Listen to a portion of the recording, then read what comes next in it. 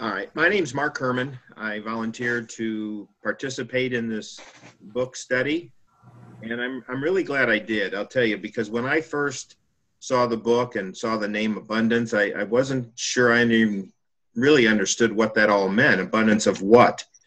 And so as I read the book, I really got a great understanding of a lot of different issues, which we're going to talk about today. As it says right here on this first PowerPoint page, you know, it's technology that's driving all of this. And a lot of things have happened over the years, and it's accelerating right now. And it's all really going to be for generations to come that are going to benefit from what we're laying down as the groundwork recently. The previous two sections, I just want to do a quick review of them. Part 1 and 2, I think the biggest thing I took away from that is an example that was in the book where they talked about an orange tree. And the orange tree, when all the fruit was picked from the lower branches, that was it. Well, then technology came along, invented a ladder, and now people could take the oranges from the top of the tree. So a very simple example of the abundance was there. We just couldn't use it until we had the technology to get us to the next stage. And then part 3 and 4, you know, it talked a little bit more in detail about how the abundance develops. And the good example that they use there in the book is how the body is made up of 10 trillion cells. And how do they all work together so we can stand up and, you know, do our daily activities? And it really is about specialization and then working together. And that's a fairly simple example of really how abundance can be developed. And again, because of technology, we're seeing things accelerate at a fairly quick rate. So that's kind of what, in a nutshell, was covered in the first couple chapters. Now, chapter 5 and 6 that I'm taking today has to do with where are some of these opportunities existing. There's a lot of areas that for abundance. But I'm going to focus on the ones that were in the book: energy, education, healthcare, and freedom. And the majority of my time, I'm going to focus on energy, simply because energy drives everything. And it drives our ability, you'll see, is how it relates to issues of education, healthcare, and certainly our own freedoms. And, you know, with the use of technology, we're creating this innovation that we need at a much faster rate. There will be some examples I'll show you of the risks that we took and the failures that we had and how this is so important for our future. To start with, there was something I read recently by Mark Zuckerberg, and the key point I want to make there as you look through the things that he talks about is the inclusive community. And this is the site that, if you have a chance to go through and read it, it's quite telling. I think it's well said. I think Mark is positioning himself for his future to be very influential in this country. And so quickly, I'll just read through a couple of things that he says here on this Facebook page. Across the world, there are people left behind by globalization and the movements for withdrawing, and there are movements for withdrawing from the global connection. Mark is very concerned that as his company has expanded, developing the social infrastructure for community, that some people have been left behind, and it's his goal to try and provide a way for people to all be included in the development of our abundance. And so that article is worth taking a look at in more detail. It's quite lengthy. Again, I'm going to focus on those areas that I just mentioned. Again, technology is, of course, the key to this. I have several YouTubes that I'm going to show you during this because I think they help give visual insight into this whole area of how technology is creating such abundance. This YouTube here is a young man who talks about how energy, if you have energy, you've got power. And when you have power, you've got everything. And so let's just listen to this kid. It's quite interesting.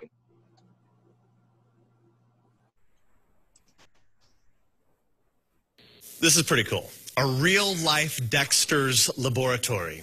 Yeah, they say it. A whiz kid with a very powerful idea. Max Lahin shares his story in tonight's Someone to Know. Do you think a 13-year-old could change the world? Well, this one might change your mind. Dressed in his lab coat, yeah, I wear this fairly often. Max Lahin sits in his parents' old boiler room, converted into a lab. I am in a boiler room right now. And he ponders the future often. The future that I imagine is the future, frankly, that we all imagine. He wants to make the world a better place. And to do that, you need one single thing. If you got energy, you got power, you have everything. So to solve this problem, a few months ago, Max took the matter into his own hands and created this electromagnetic harvester out of a coffee can, some wire, 2 coils, and a spoon. This cost me $14. The harvester conducts radio waves, thermal and static energy, and turns it into electricity. This wire takes the energy from the air. Down below here, we turn it from AC into DC. So we take the device outside and wrap up Max's brother into a string of LED lights. Bing! A $14 invention was able to do that. So imagine the same harvester on a scale 20 times larger. I'm very proud of him. Max's family is thrilled with what he's accomplished, and nobody is more impressed than his twin brother, Okay, Jack. so that goes on a little ways. I'll cut it off again. If you have access to this PowerPoint, which I think you should, you could watch the whole thing. The kid just is telling it just the way it is. It's the technology driving opportunity, and once you start using that technology, anything is possible, and he showed that. Creating energy out of the air. Right now, we are in an era of energy abundance. You've heard, I'm sure, all of the issues with shortages years ago on oil. Now we have a surplus. There's a surplus of natural gas. Prices are down, which is all good for us as consumers. It's probably not the best energy sources when we have renewable available, but you'll see how this is part of an important process of how technology is helping us get to a much better end.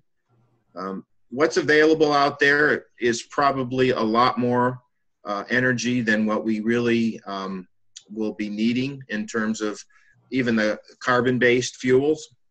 But United States and China, they're the big energy users, and it's because of them that they're reinvesting into alternative energy, which really will make a change for the future. What will really take to make a change happen, I really can't say for sure. Maybe some of you have thoughts about this. Is there anybody that has thought, you know, how do we get ourselves back to where we're driving ourselves to being more concerned about the use of renewable fuels? Is there any thought anybody might have? It's really kind of out there kind of question. Are you asking for comments right now or later? Yeah, right now. Okay, this is Pat Higby, and my cup is also half full. I have a good feeling about the future. Not only that we've got so many renewable energy resources available, but that we have the technology to use. I have a Chevy Volt, and it's the old technology because it's from 2012.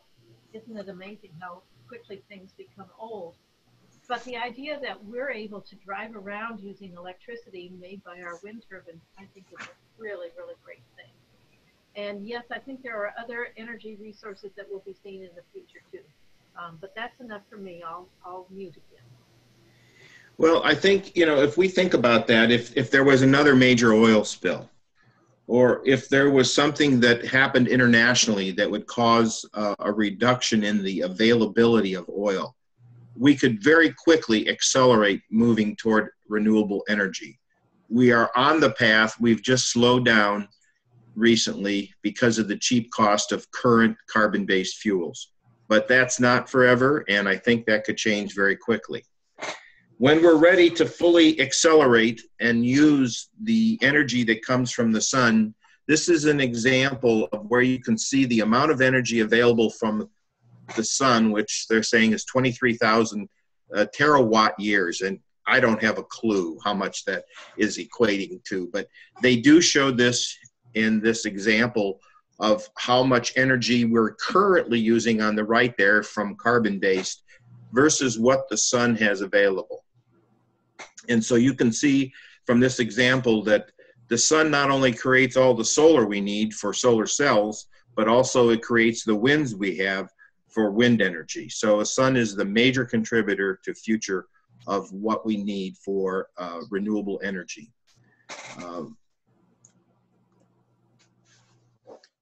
So as far as the world goes right now, it looks pretty good in terms of what's coming down the path for us.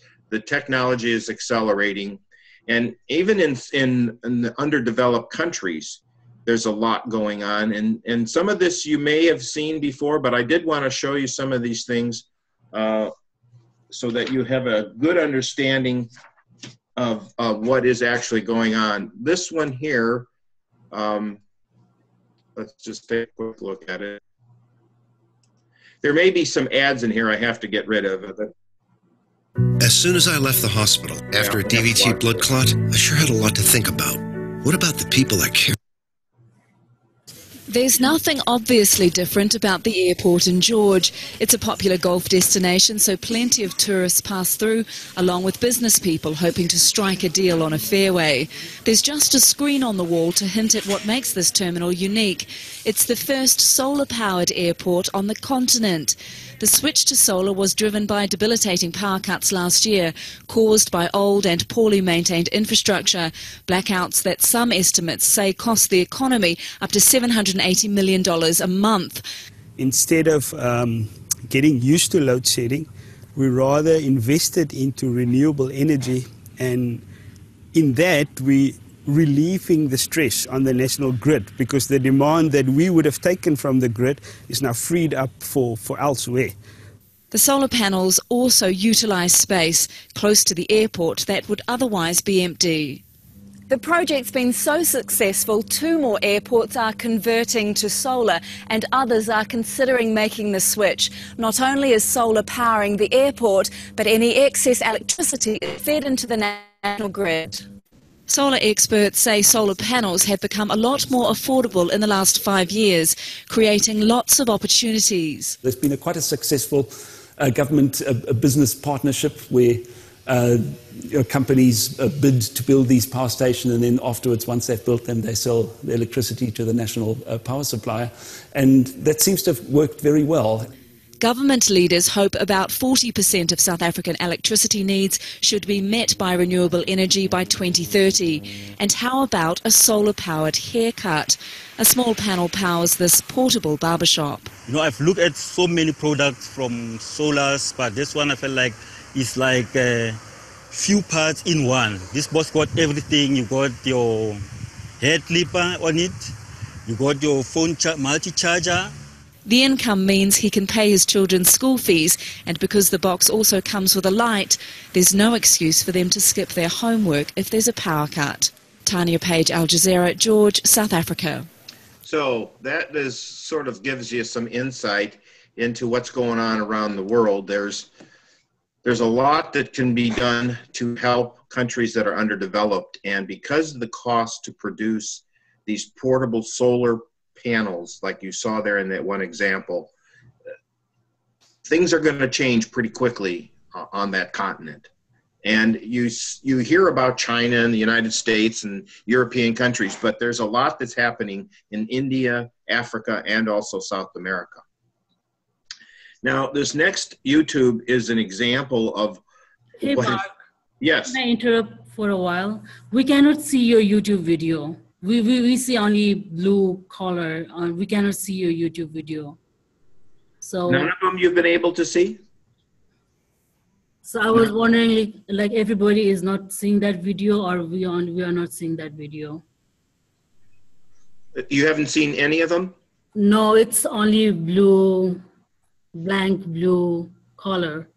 But you can hear it. Yeah, we can hear it, but we cannot see the video. Okay, is there a fix for that? Mark, are you sharing your screen? Are you sharing like your entire computer screen? Yes. Okay. Well, let's see. You're not just sharing PowerPoint, right? If you're just sharing PowerPoint, we won't see your computer screen. Okay. Play the video. If you're sharing your computer screen, we can see your PowerPoint and the video when you play it. All right. How do I, Down at the bottom of the thing under share screen, see if there's an option to choose the entire screen or just PowerPoint. Okay. And if there's an option to choose the entire screen, choose the share screen. I think that might be our only option. Otherwise, if that doesn't clear it up, I'm going to assume there's some kind of software mismatch, which is quite possible. Okay, it says resume share and new share. Let's see. Okay. PowerPoint. Oh, I got to share my desktop, don't I? Right, that's it. Okay. I clicked on the wrong one. I think yep. Let's see how this goes. Okay, I bet we'll be able to see it now. All right. Thank you. Sorry. Okay. We'll be back to where we were.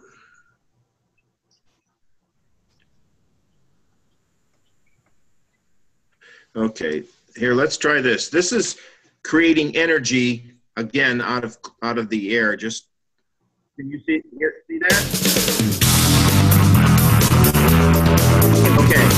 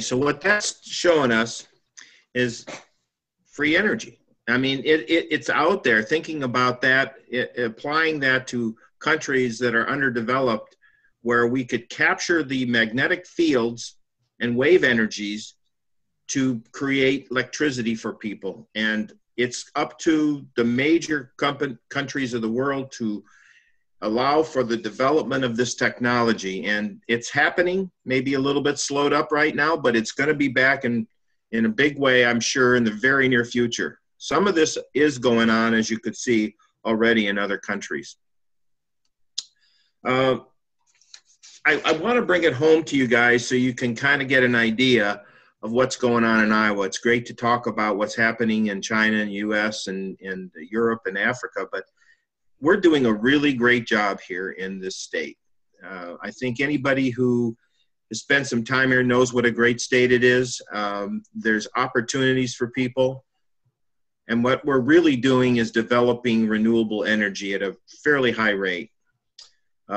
Right now, let's see, Catherine, your photo is awful big and it's in the way of my PowerPoint, but how do I make that smaller? I don't know. I don't know why my photo would be up there big on your screen. Oh, wait, there it goes. Now I'm good. Oh, okay. Now I got it off to the side. All right, thank you, or whatever. I don't know what I did. All right. Iowa is #1 in the United States. That's, maybe you don't know this, but we have 41% of our energy that we use in our homes in Iowa and businesses coming from renewable energy. By 2015, by the end, will be 58% because there's a huge $1.2 billion project that's been approved and started in Iowa. And Mid-America, of course, is behind this in a very big way. And it's the goal of the state of Iowa to have 89% of our power coming from wind turbines by 2020. Then you add to that what we're doing in solar. You can see from the stats there that we are having more and more companies every year participating. More people are putting solar panels on their roofs. Those panels even are looking like regular shingles, so you don't even know that you have a solar roof. And then you add to that the fact that more and more electric vehicles are starting to show up in the state of Iowa. Have any of you seen any of the charging stations that are now being put in place, maybe mostly tied to IV stores or something? Has anyone seen that?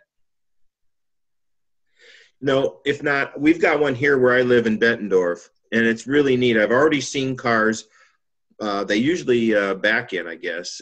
They back in, they plug in, they do their grocery shopping, and they can get a 75% charge of a total charge of 100%, and they can get it in 20 minutes.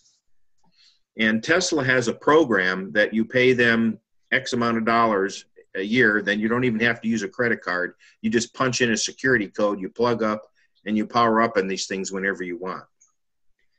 And, you know, Tesla's coming out with their new $35,000 vehicle, and they've already pre-sold 400,000. So we are moving as a country in a very big way towards renewable energy, especially in the areas of like electric vehicles.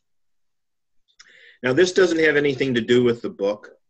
I just want to throw this in here because I've read on this before, and I don't know how many of you are familiar with the issue, but anytime you are using energy that comes from a coal or natural gas, a carbon-based fuel, energy source, I'm sorry, and even when in the manufacturing ethanol, this has been a little bit of an issue.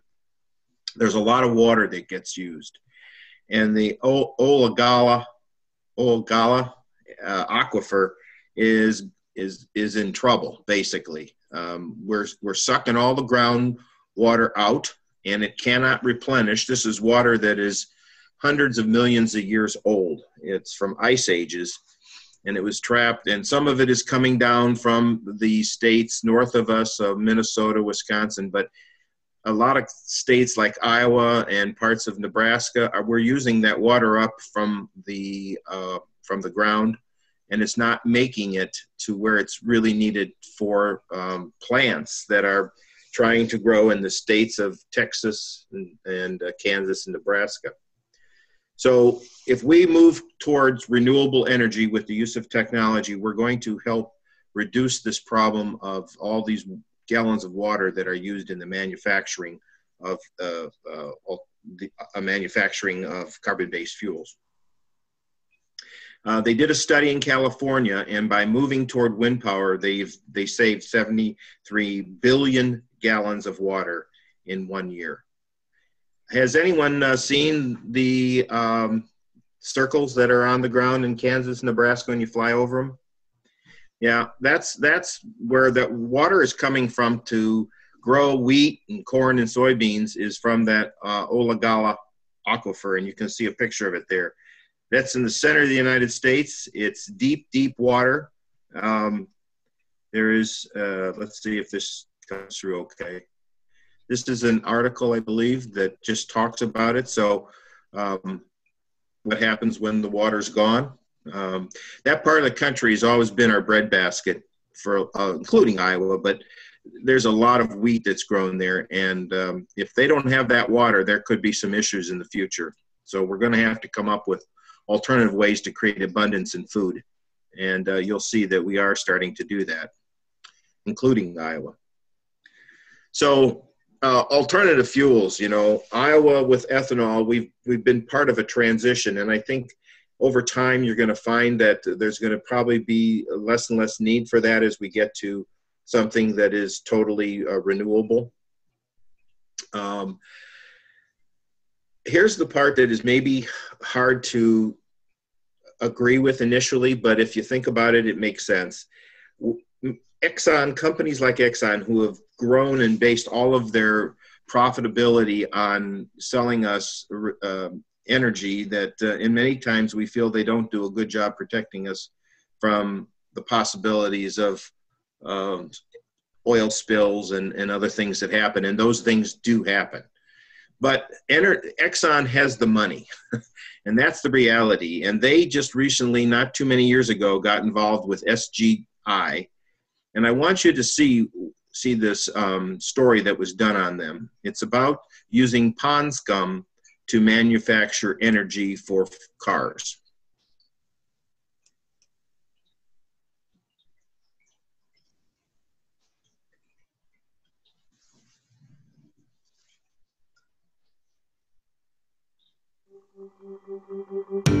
Our partner in algae research is synthetic genomics. ExxonMobil focuses primarily on making the algae more productive, increasing... Okay, I may have to shut down a computer here. A different one. And for some reason I'm using... their ability to take energy from the sun and CO2 from the atmosphere and make our feedstock for fuels. We also bring an understanding of the algae physiology that then we transfer to SGI to help them complement their research endeavors. In 2009, ExxonMobil came to synthetic genomics primarily because of our foundational technology and the role of synthetic biology, knowing that we could deploy that technology to take natural strains, natural algal strains in the environment, and domesticate those strains for biofuels production. And after a few years, we realized that we had to have a greater focus on the fundamental biology of algae. Going back to fundamentals meant really understand the basic process that the algae use to make the product that we want to make. Now where we are after 4 years, we are at an understanding of this metabolism, this lipid production, which is probably unsurmounted in the algal field or even in the phototrophic space as we see it today. In the past 7 years, I've worked with a team here of more than 50 people working on this program. Engineers, physiologists, molecular biologists, and they're all passionate about what they do. Having a partner like ExxonMobil who's had the patience and diligence to keep with this program for that duration has been fantastic. Our partnership with SGI continues. What we want to do in the next phase is to increase the growth rate of the algae and to increase the amount of fat that they make so that we can get closer to a performance that will allow us to make affordable and scalable transportation fuels. Okay, that was just simply on pond scum, so to speak, being used in the area to create transportation fuels. This could be done anywhere in the world, and this is just one of many different ways that we're looking at alternative energy sources. And it's because of the wealth that exists in some of these major corporations that they can help fund this and get us to where we need to be so we can have renewable energy. Now you'll see from the example down below, I won't walk you through all the details on that, but bottom line is let's see, if you go to the bottom there, if you just said, okay, we want enough pond scum fuel for 250 million automobiles, what would it take? Well, right now at 25 miles per gallon, 12,000 miles a year, it would take 19% of the acres of Nevada. But if we get 50 miles per gallon, which we are quickly moving to that, like the Volt, in a sense, there is some energy cost, but so they estimate, I know someone out there has a Volt, they're still saying it's close to 100 miles a gallon, if not more.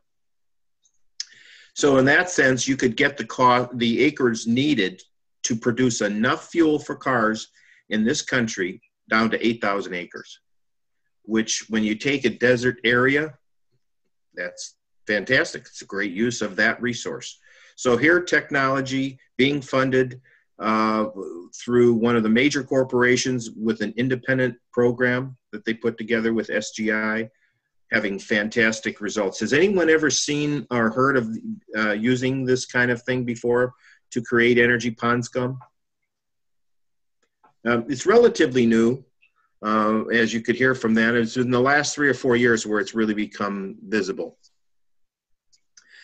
Now, taking this back to the continent of Africa, they have some advantages, and I don't know if you've ever thought about this, but think about the fact that they don't have any copper lines.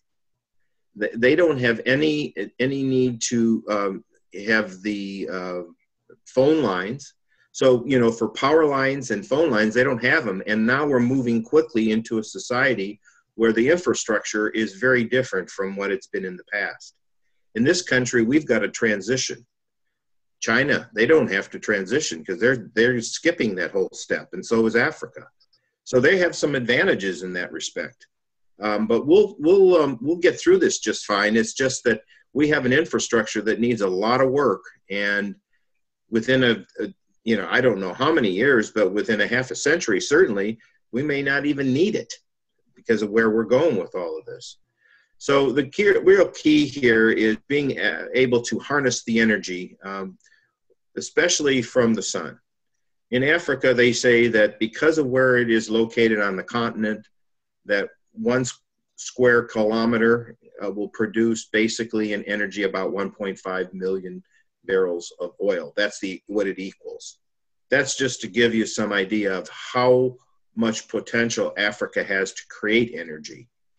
And it is possible too, with the use of wind power on their continent, that they could export energy to Europe in the future, which that would be amazing. What a development that would be for that continent, for all those countries involved. And it might eliminate a lot of issues, certainly hunger and water issues and hopefully war, because that is a continual problem on that continent.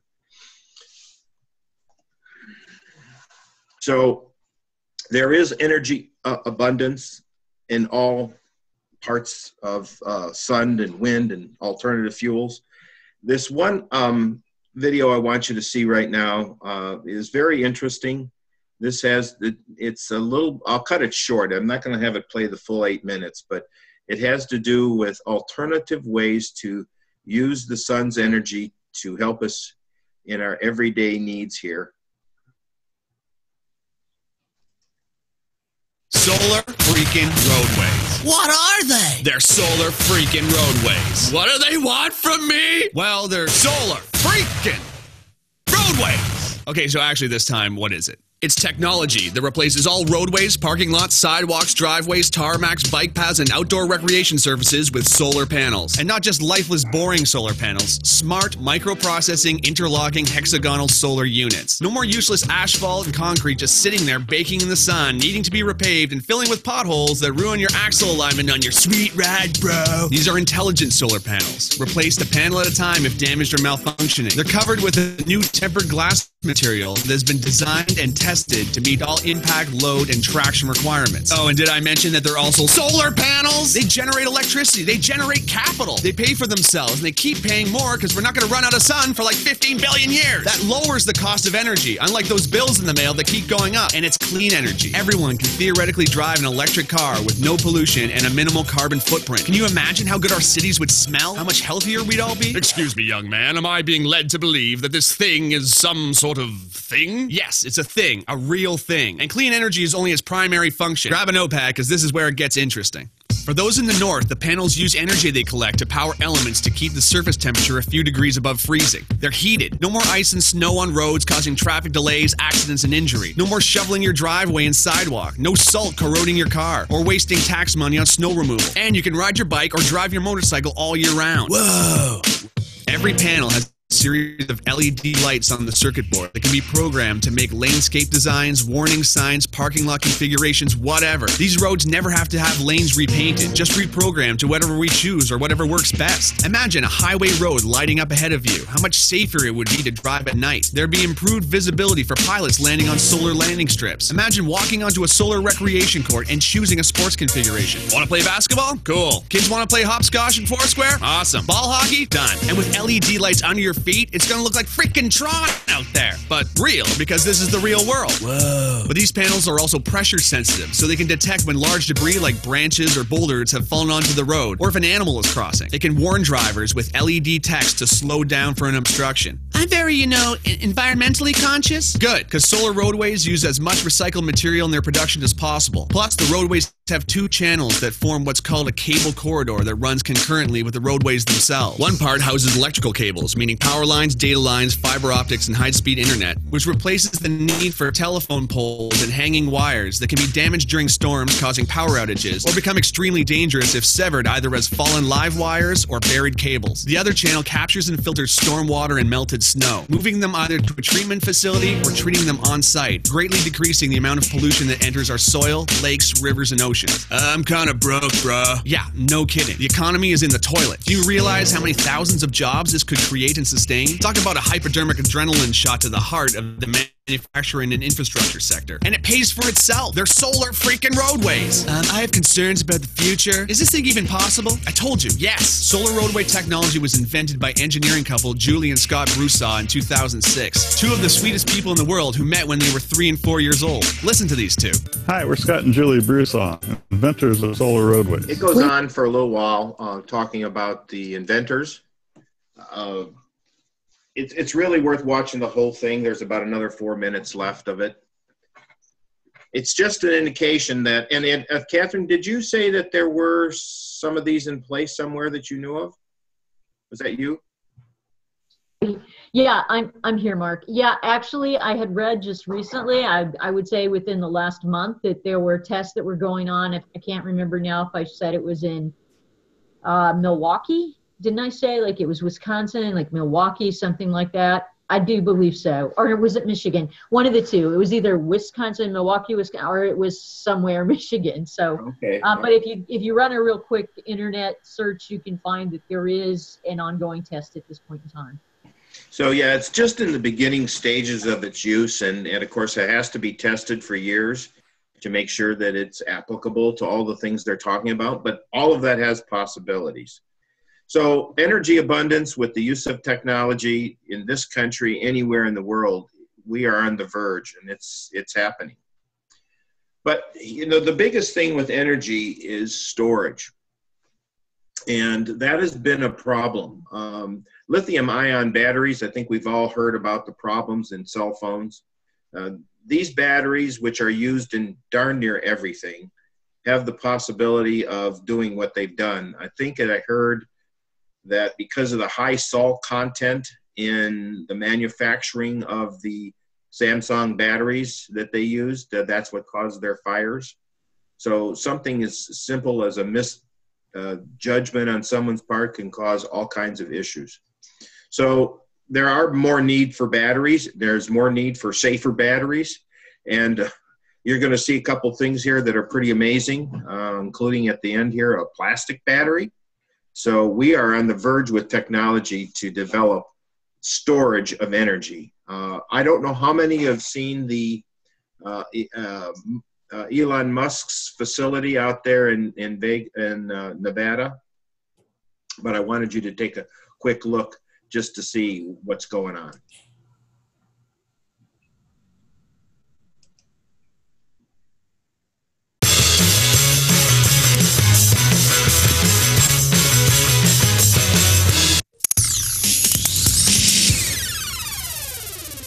Tesla wants to fill the world with electric cars, but it's going to need this factory to do so.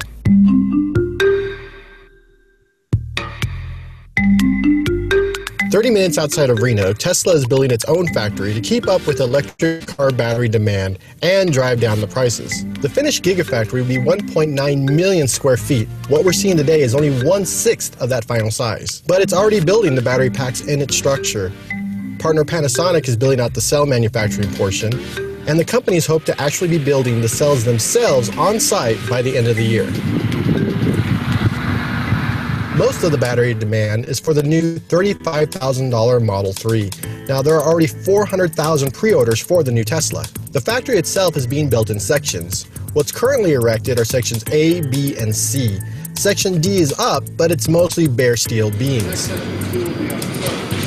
Construction of Section E began 2 days ago, and it's already got a skeletal outline of one of its portions. And because the whole building is really just a series of buildings connected together, Tesla can continue to expand if there's increased battery demand. The whole gigantic structure serves as a piece of Elon Musk's master plan to build electric cars for the masses. Now, that plan has been recently updated to include solar panels on cars and large transport vehicles. More cars equals more batteries. Hey everyone. Tesla doesn't just want to build the electric car. It wants to power the battery it builds with its supercharging network and its own solar panels. It's a bit like Ford creating its own petroleum company. So like future gigafactories would just combine pack production, cell production, and vehicle production in one big facility. And to do this, it's ready to build more gigafactories. Obviously, long term, it's going to make sense to have a gigafactory in Europe and one in China.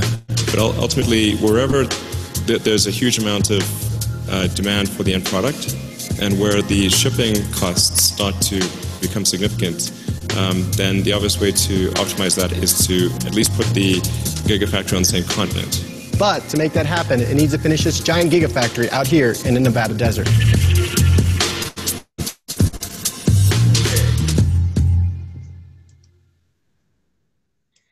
Yeah, there's a lot. If you go to the YouTube and you know, search Elon Musk, you can find all kinds of, or Gigafactory, all kinds of different videos that have been done from 5 minutes to 50 minutes. Just quite interesting. Well, that's one aspect of it, but really to move into something that is the next generation of batteries, there's the liquid metal battery, which again is a project that started in a small company, probably in someone's garage, and now is being funded by some other major company. And this is right around the corner also, so take a look at this.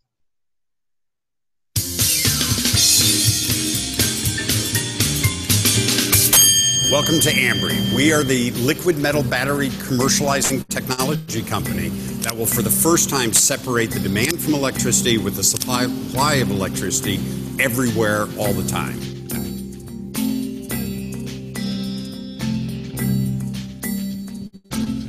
This idea started on a whiteboard, and it started about 8 years ago. The early work started at MIT, and at the beginnings, it was very much a high-level concept, and we thought about storing electricity for the grid. We've got all these generating plants that have 40% of their capacity sitting there most of the time. But if we had storage, then we'd be able to better utilize the already existing capacity. So that means we'd generate much less in the way of emissions per unit electricity generated. That's a lower cost system, and that's also a system that can take unlimited amounts of renewables that is generating whenever the wind blows or the sun shines. I think I was a bit different than many of my classmates in that I didn't really care about getting papers and great publications in academic journals. I wanted to work on a project and do research on a project and get a PhD on a project that could impact the world.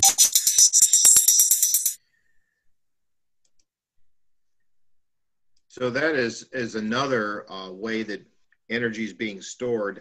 And when I was doing the research, I ran across this concept that's out there where soon, it's available now, it's just a little costly. You can get a refrigerator-sized battery for your home, and it uses water, magnesium, and antimony. Oh, salt water, that is, not regular water. Again, they don't want to use water because it's a precious commodity and becoming more so all the time.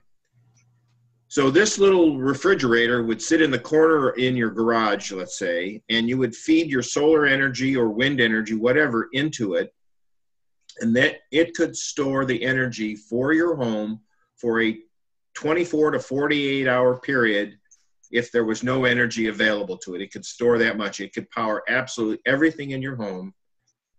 And it would last for about 25 years, I believe, without any maintenance. You don't have to do a thing to it. And right now, I think the cost is around $7,500. In the future, it's going to become very affordable. And we're going to have energy storage in our homes to do whatever we need when we need. And we can use the solar energy from the roof of our home to accomplish it. So we're going that way, and it's happening fairly quickly. The battery issue, I'm just going to click on this to show you, but there are now plastic batteries. And I didn't read about this. I just heard about this on Science Friday the other day. And that's it right there. I have no clue exactly how it works. Has anybody heard of this? No? I don't know. If we can get away from the lithium ion stuff and move towards something that is more environmentally friendly and safer, we're probably, of course, much better off to do that. So plastic batteries, they're around the corner, I think. I'm going to go through this real quick, but just know that when in the state of California, they sell most of the electric cars, and that's because they're forced to do so basically by California's own laws. When you sell a car that uses regular carbon-based fuels, even a hybrid has a gas engine in it that uses fuels like gasoline. You have to sell so many cars that are electric only, and so that's why there's a formula for it. I won't go through it, but that's why California sells so many cars, because they literally have to sell the electric cars at a loss. You get a tax credit for buying them, but the dealership, on average, loses $4,000 per vehicle when they sell it over their cost, and they're forced to do so by the state of California where they do their business. I don't know, has anyone heard of the new Bolt, B-O-L-T, that's coming out? Okay, it's brand new. It's been introduced in California. It's coming to the rest of the country probably later in 17, 18. It's not replacing the Volt. It's just a new vehicle, and it's addressing the one problem that all of us have had with electric cars, myself included. I travel a lot. An electric vehicle that only takes me 60 miles won't work. But the Bolt will go over 200 miles on a charge. So now that changes things, and they've done a lot of research, and they really think that if they can put a vehicle like this in our garages for $30,000, $35,000 a year, and that we can take the energy off from our roof or however we get it, and we can travel 200 miles without recharging it, or there's electric charge stations like Tesla has, it changes the future, and it's here. I mean, it's happening right now. So again, technology is moving energy forward. This is a company. This is a community in Fairfield, Iowa that is totally energy independent, totally food independent. It is outside of Fairfield, and it has been there for, I think, about 10 years. They sell, you can see there's empty lots still. They have lots to sell. You buy a lot and you become part of the community. It's not a commune like many, many years ago, but it is a community that works together to be self-sufficient, totally self-sufficient right here in Iowa. And then to drive down energy use, as I see it happening here, even though we're going more and more towards renewable energy, there's less and less need for energy, because on a per person, per household basis, we're using less energy.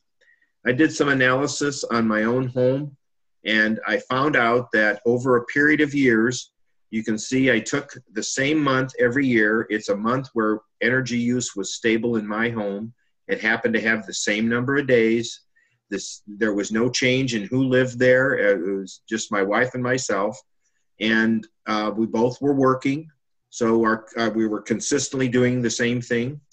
And even in 2016, I started working out of my home, and yet the energy still went down. So what factors were involved to change why my energy decreased over time. Any thoughts from anybody? Well, one thing for sure is during that time period from 2012, I went from incandescent bulbs to CFLs, the ones with the curlicue, you know, the circle, and now I'm all LED. I also took a television that was using quite a bit of energy. It was a DLP, a digital light processor, and went to LED televisions. That went from 1,000 watts of energy to 35 watts of energy. So those things make a difference. As our society is moving in that direction, there is less and less need for energy. As a matter of fact, some of the power plants around the country are being shut down because there's not enough demand. And it's not because we have less people, it's because we're using less energy. So we are all making changes, and technology is helping get us there. All right, enough on energy. So now we move into the other areas. But this is not exactly one of them. I just wanted to touch on this because food abundance, let's see, yeah. Food abundance is something that is, we have plenty of this country, but around the world, there isn't. I wanted you to see this because I'm only going to show you a couple minutes on this first video here. It has to do with a fish farm and also vertical farming, how they work together. And this is something that can happen here.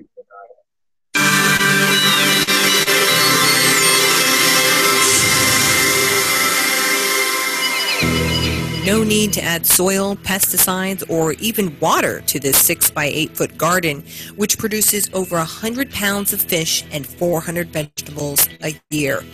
What kind of food facility is this? For one of our next 500 companies, it's a system about to revolutionize how the world eats. You are literally at the front edge of probably the most important technology that's come down the pike in food in a century. And it will impact more people over the next 25 years than anything else we know of. Portable Farms makes on-site food production facilities using aquaponics, a unique farming technique using fish and plants. When you mix aquaculture, which is raising fish in captivity, feeding them, and raising plants in water, and what we've done is we've combined the hydroponic component with the aquaculture component. So we raise the fish, use the fish waste to fertilize the plants. Coley first pioneered the concept for portable farms in 1972 while he was a student. It started by having to clean fish tanks at UC Davis. So it's like there's got to be a better way to do this. And I started with a dish pan sitting on top of a fish tank with sand in it. The water's coming in. Plants grew like crazy for 2 weeks, and then they didn't like the water on their fruits all the time. I'm going to stop it there just for time, but there's a lot more to that. It's quite an interesting conversation that he has there. And then this thing, well, Dr. Zeman and I, we know about 3D, and most of you do know about 3D because University of Northern Iowa has been very successful with their TechWorks lab. But what about 3D printed food? Believe it or not, it does exist. I'm just going to show you. This is not a video. This is just, you can go to the site and you can read for yourself. They are actually creating food from a 3D printer. I don't have a clue how it's done. But it's just to show you technology is working in many different ways, including food. The last thing on food then is that Iowa has moved into fish farms on a pretty big scale. There are several of them around the state that I know of already exist. And there's a new one that's being developed near Harlan, Iowa, that's going to be a salmon fish farm. And you can see there that the fish farm for salmon is different because salmon have to move through the water in a different way than other fish do, like tilapia. And so they are going to create circular areas and probably, create an environment that hopefully is close to what they normally have to deal with as far as salmon goes. I remember having tilapia back in 1996 that was kind of grown on a fish farm. It actually was grown in the basement area of an old power plant. And that was done in Cedar Rapids, Iowa. It was pretty amazing back then that it's been going on for quite some time. Now, education abundance is the other area, since we're done now with energy and a little bit on the food. This was, as I read in the book, interesting. As you read, you can see there for yourself, but what this test was is a professor took and actually gave children in the slums of New Delhi in 1999 a computer. And he didn't tell them anything about it, just a computer, a browser, and a mouse. And all of a sudden, within a short period of time, within minutes, they figured out how to use it. And by the end of the day, they were surfing the web. So what that tells us is something that's really important in education, that a person or a child by themselves can only learn so much. When you put people in a collaborative environment where they're working together, the results are exponentially increased. So with education, we need to be thinking about our alternatives to get the most out of our educational system. Unfortunately, there is a huge shortage, which I think many of you probably know about, of teachers. This is particularly in the grades K through 12. It exists all over the country.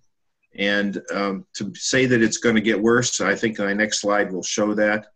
There is a huge shortage in those that are ready and willing to teach. Also, there seems to be a bit of a mismatch in terms of what we're teaching. And I know that I'm talking to a group of educators, so I tread carefully on this, but this is what I was reading in the book, and I have found this to be true on companies that I call on. They're saying, look, we're getting students that are not ready to do what we do. They're educated, but some of the basic stuff, arithmetic, they don't have that. And so there's going to be a contrast to this that I'm going to show you in just a minute, why it's important to look at alternative ways to teach, even getting back to the basics, though, of arithmetic and statistics even sometimes. So what's being taught and what we need when they get out into the real world and work may not always be the same, and I think our educational system has to review that. And what they're doing, most of us have probably heard of XPRIZE. Well, there is a new XPRIZE that has been recently introduced in the area of education. And I thought I'd just show you this from the YouTube. When I grow up, I want to be a doctor. When I grow up, I want to be a professor. Scientist. Designer. I want to help people. Teacher. Actress. Engineer. Basketball player. Turns out kids dream big no matter where they're from.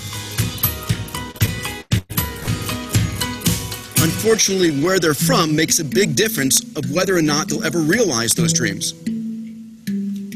You see, 250 million children from around the world cannot read, write, or do basic arithmetic. Many live in developing countries without regular access to schools or teachers, and it would take over 1.5 million additional teachers to meet this unserved need. It's clear this traditional approach will not scale. We simply cannot build enough schools or train enough teachers. But what if technology could help? At XPRIZE, we use incentive competitions to inspire technology that can solve our grand challenges. In 1996, we offered $10 million for the first private spaceship to carry 3 adults to 100 kilometers altitude. One in 2004, it kicked off today's personal spaceflight revolution. Then in 2010, following the BP oil spill, our XPRIZE improved oil spill cleanup technology by 600%. Next, we launched the $10 million competition to bring the Star Trek tricorder to life and give us a world of healthcare abundance. But now we need your help to solve the most critical challenges ever, bringing literacy to hundreds of millions of kids around the world. That's why we're launching the Global Learning XPRIZE. We're challenging teams from around the globe to to develop tablet-based software solutions that will take any child from illiteracy to basic reading, writing, and numeracy in just 18 months.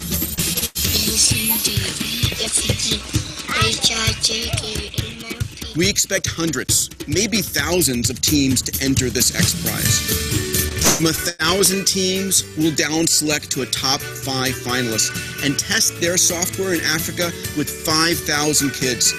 18 months later, we'll crown a winner. But perhaps best of all, the winning solution is then going to be made open source to benefit all of humanity. So far, we've raised $15 million in prize money to incentivize this future. Our goal is an expansive community supporting this vision, making sure it reaches the finishing line. Support this campaign and you'll have access to some incredible perks. You'll have the opportunity to download a beta. It gets into a little bit of why you need to donate. When I was talking about the shortage of teachers in the U.S., what goes on in the rest of the world, as you could see there, is so far different from what we have here. We have it quite good. What we need to do is maybe refine what we're working with here in this country. But to create this abundance in education, there is a couple issues. One is the demand for school buildings. We can't build enough school buildings to meet that demand in terms of having the latest technology. Some cases we have too many school buildings, but they're outdated. We just have to look for different ways to do things in this country in terms of educating. And I thought it might be interesting to see how video games, and I just never thought this would even come to my mind as a way to educate, but it is showing up that video games are having a fairly good success in educating some of our students. Myself, I haven't totally grasped that, but this is the video on that. The way we learn today is just wrong. Learning needs to be less like memorization and more like Angry Birds.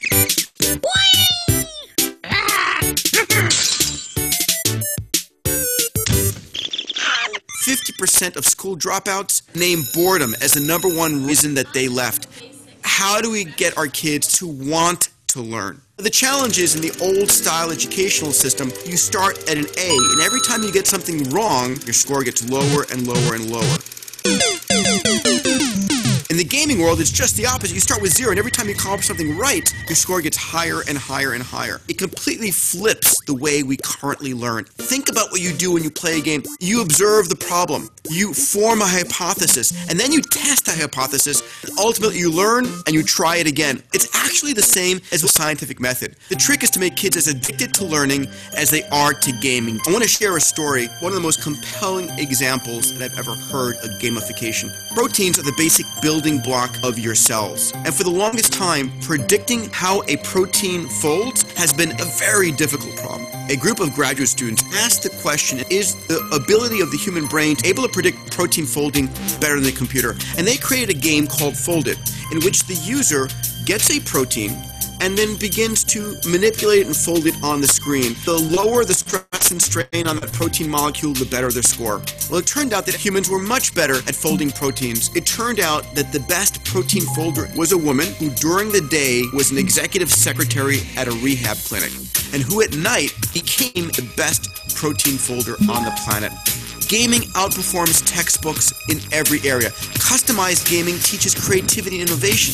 Pilots and surgeons trained on video games outperform those who are not. So where is this all going? The future of education is an AI that can teach my child or your child and gives them an education that's so personalized, so perfect, that the wealthiest people on the planet would never be able to afford it. That's a future in which education is much better than we can possibly ever imagine.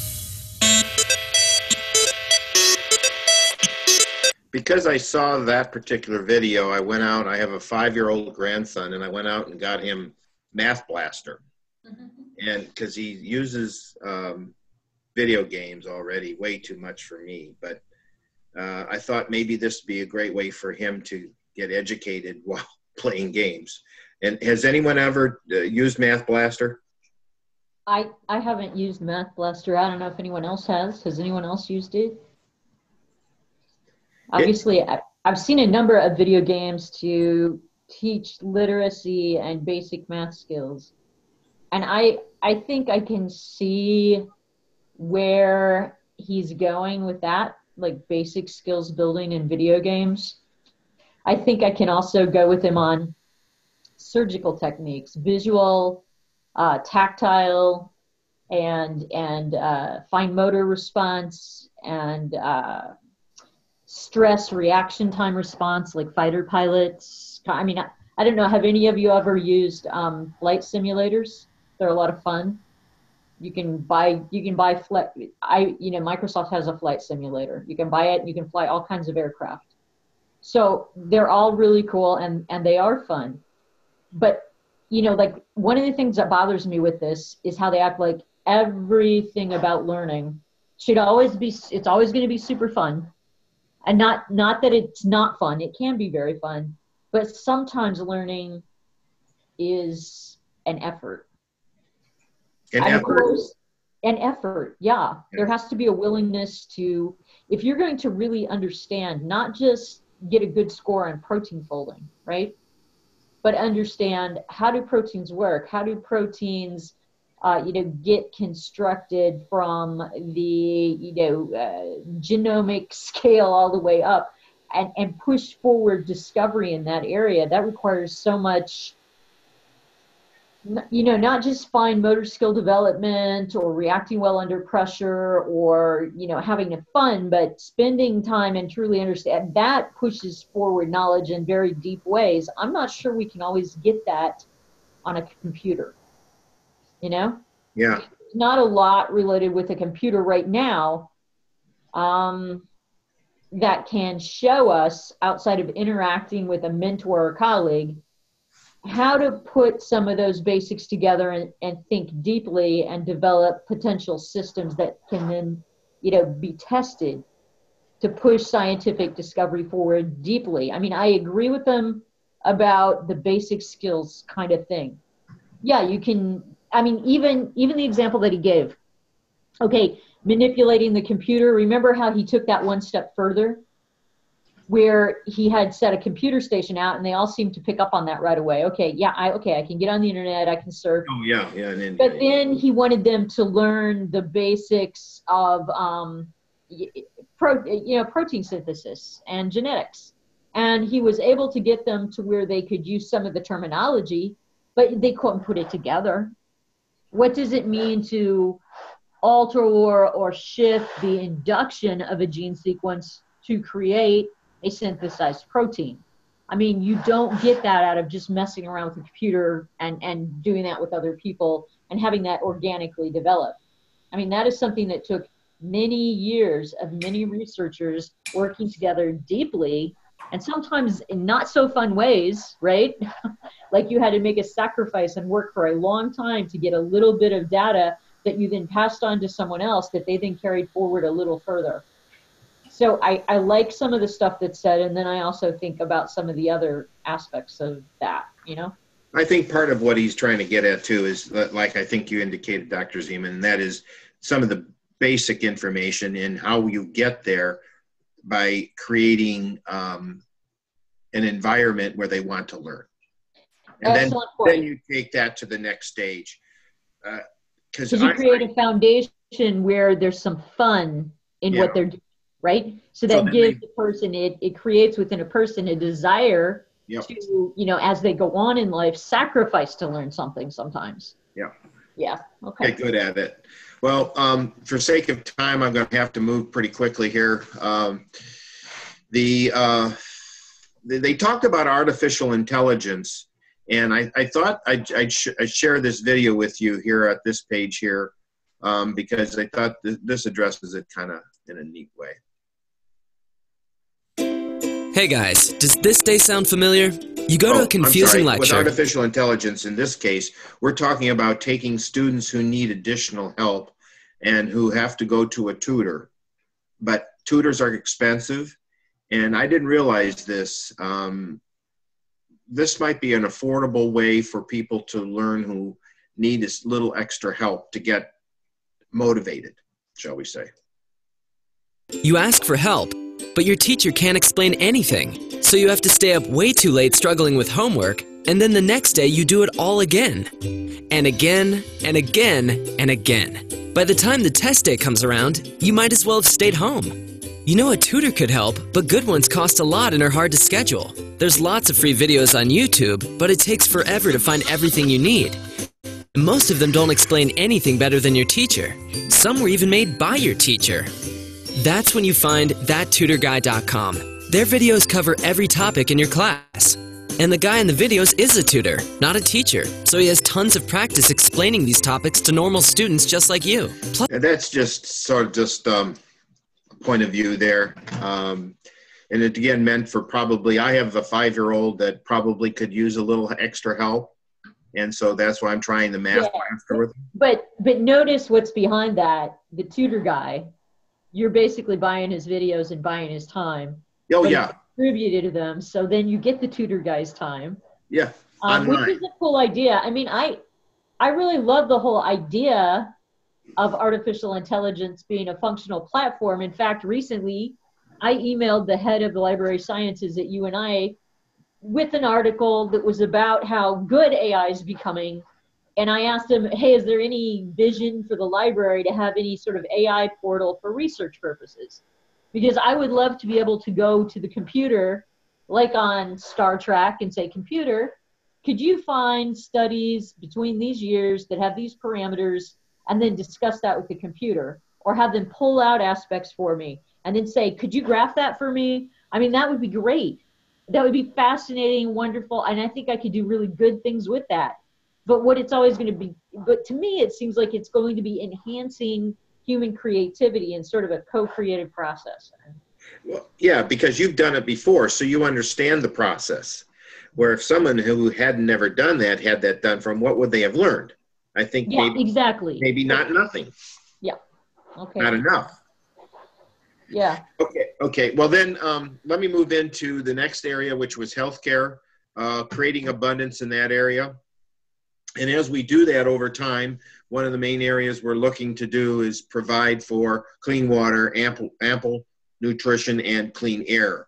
And it's with the use of energy that we are able to actually accomplish some of these things. It certainly, as you can read there, it talks about reduction in pandemics and chronic diseases. Those are byproducts and results of improved healthcare abundance. But we have an issue. We sort of like in the area with teaching, we have an issue of shortages of healthcare workers. And these were the statistics that partly came from the book. And the United States, I just used the United States and Africa as a comparison, but the deficit exists around the world, and it's only going to get worse the way it looks. I wanted to show you this because I just had a son who went through medical school, and the reality of what he had to deal with is this exact one that you're going to see here. So right or wrong, this is what this one gentleman who was running for a political office in the state of New York had to say about Medicare funding.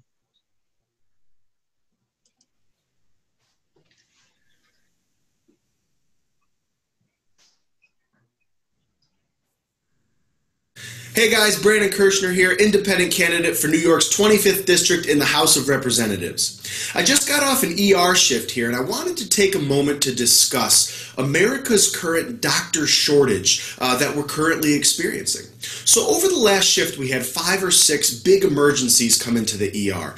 But in between those emergencies, we had 30 to 40 non-emergent cases present. Cases like abdominal pain, chronic back pain, glucose tests, insulin injections, prescription refills, suture removal, things that a primary care doctor can and should take care of. And the problem with coming into the ER with a non-emergent case is at the end of the day, you're still going to get tacked on with an emergency room-sized bill. $500, $600, $700 just to see an ER doc. We're happy to have you. We're happy to see you. We're always open. But just keep in mind that it is way more expensive than going to see your primary care physician. So the first thing I ask when I go into a room for a non-emergent case is, have you seen your primary care yet? Do they know about this problem? Are they following up? And oftentimes the answer is no. And I ask why, And the answer is always the same. I tried to get into my primary care's office, but he's booked until the summertime. I tried to make an appointment, but they're booked for 6 weeks. The only appointment they had was Tuesday at 6:30 in the morning, and so on and so forth. And keep in mind that it is not the primary care's physician's fault. I know some primary care docs who are taking the maximal patients. They're working the maximal hours. They're working 2, 3, 4 clinics just to keep up with the demand of our growing population. The problem lies with that there is a greater demand for primary care than there is a supply of primary care. And it has to do with the federal government not supporting and expanding graduate medical education at the federal level. Over the next 10 years, we're going to see an increase of 17% in the demand for primary care physicians. And Congress currently does not have a plan, zero plan, for meeting that demand with a greater supply. When a hospital... Okay. I would just tell you that my own personal experience from talking to my son about this is that in his field, there was only 180 positions available in the entire United States, and he's a radiation oncologist. And his girlfriend, in her position as a primary care physician, there are 14,000 openings. We have a huge shortage in this country, and it is for many reasons, partly because cost, commitment, and the government sort of standing in the way for funding. That's as you all know, that Medicare has been under some tight constraints, and it does affect our physicians. So all of this is about abundance, not shortages, right? So how is there abundance in healthcare? Well, what we're doing is we're using technology to drive the use of data collection, and that technology is providing for a higher level of care given the amount of people we have available to do it. And I don't know if any of you have seen the new Papa John Biomedical Institute facility in Iowa City. It opened in 2014. There's a picture of it. It is a phenomenal facility. It really is the cutting edge of technology, and it is all there just for the purpose of getting answers to some of the diseases and finding out what the cause is. Again, here is something that is being done using technology. Some of this you may have heard of before, where they can actually put a pill down, you can swallow it, and it has the ability through internet, I believe, or is it Bluetooth, one of the two, to communicate with a data collection outside of your body and provide inside information to what's going on. I mean, this is technology at work in the area of healthcare. Just recently, last week, the Corridor Business Journal came out with all kinds of comments about healthcare costs and how we're using technology to improve the quality and to help reduce costs, because we have a tremendous issue with the cost of healthcare in this country. And then as far as patient monitoring goes, there's a lot more being done with the, I just talked to someone last week who said that their mother had a device in their house that was monitoring all of her health condition, and she would get weighed and it would send it out. I mean, all of this is going on right now, even here in Iowa. And the YouTube that's tied to this is interesting. You could watch that on your own. I think I just want to get to the last part of this quickly. The freedom that results from all of this technology that comes into play is something that is seen in very important ways throughout the world. I use this example. It came from the book, and at first I don't know if I want to use this, but basically the organization, which is known as FARC in Colombia, the Revolutionary Armed Forces of Colombia, they used Facebook to build their strength. So it was that form of communication that got people on board with them. And it's good to know just recently that they've been dismantled, and there's some peace that's starting to exist now in Colombia. Additionally, technology could have been used to a greater extent with Saddam Hussein. There was no cell phone structure at all in that country, and we spent $800+ billion, and I'm not getting on my own soapbox here, but the reality is we spent money maybe we didn't have to, because we could have created the same kind of end result if we would have gone and just created a wireless infrastructure and used that to empower the Iraqi citizens. Again, not my position necessarily, but I certainly believe that's a possibility. I think right now, as we get through this, the fact that we're using innovation to drive us to create more technology, there's going to be risks in this process, and there are certain elements of this innovation, the curiosity, the fear, the creating wealth, and the desire, that all make up a significant part of what we have to do to achieve a greater level of advancement. Incentive prizes, that is an excellent way to do it. You saw some examples of that. Here's an example of a failure. There has to be risk when you go into this area of technology. Apple failed with their first PDA back in, oh gosh, I forget the year exactly it was, but it's called the Newton. I do remember it.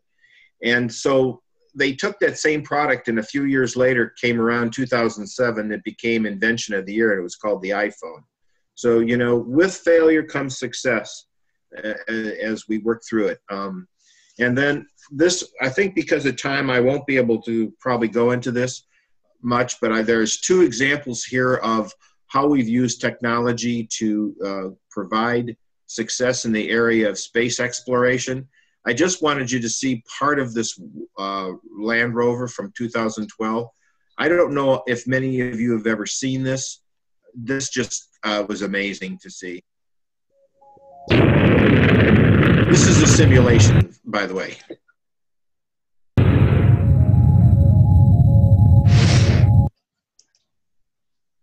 Yeah, sorry.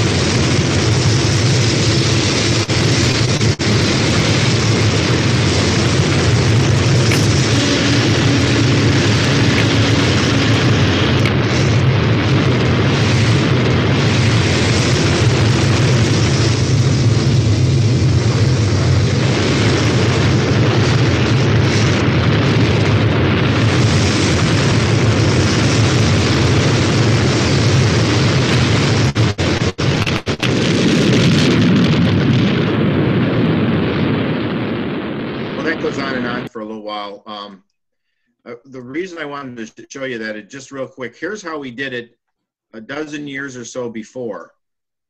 Yeah. You talk about technology at work. That's what we did. We put it inside of underneath a parachute and put balloons around it. Basically, they were like, there's no volume to this one. They're like airbags from a car. It was something we wanted to try. People said it wouldn't work, and it did work. Because right there, it opens up, and a rover comes out. That was our first rover on Mars.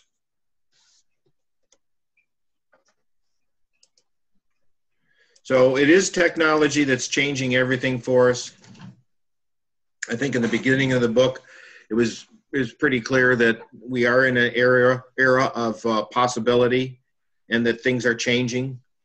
And as a result, we've got great opportunities ahead of us. It really is the people who are being educated today at the university level and the junior colleges who are bringing to us all kinds of new technology and new opportunities to progress and be better and create that abundance that we want. That's what I got. Great. Am I on time? 4:59. Yeah, 1 or 2 minutes, right? Yeah. I like your feedback. I like your conclusion, Mark, and it reminds me of the last bits of information in these chapters, how a new technology opens the adjacent possible. Yeah. Leading from one thing to another. And you know, a lot of times I don't know if we even know what that next thing will be. You know, that's why we have to keep creating. We got work to do in some areas, that's for sure, don't we?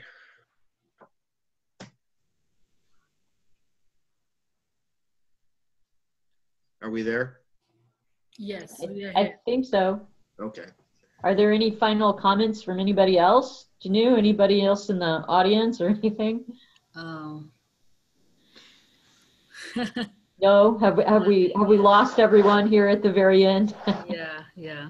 Yeah, I think so. Is there anybody else out there connected on the internet that wants to say something? Well, I've really enjoyed this book club reading on abundance, and I'd like to say thank you to Janu for working to put together the sessions and working with so Janu Shrestha and Farah Kashef. Thank you very much for putting all of that together for the rest of us. Yep, thank you. And for all the people that signed up and have participated in the different sessions. So I've enjoyed it a lot. And this was a great presentation, Mark. There were so many good videos and so much good information in there. And I do appreciate right now that you're still feeling optimistic. Yeah. Oh. I worry sometimes. Do you worry that we could miss the timeline chronologically, that we could, or do you feel confident that we will move forward in I could say I'm selfish because I want to see it, and maybe I won't, but I know we have to. I don't think we have any choice. We have to progress. We have to move forward, and we have to do it as quickly as we can to create abundance in all areas. Yeah. Good points. Okay, well, thank you.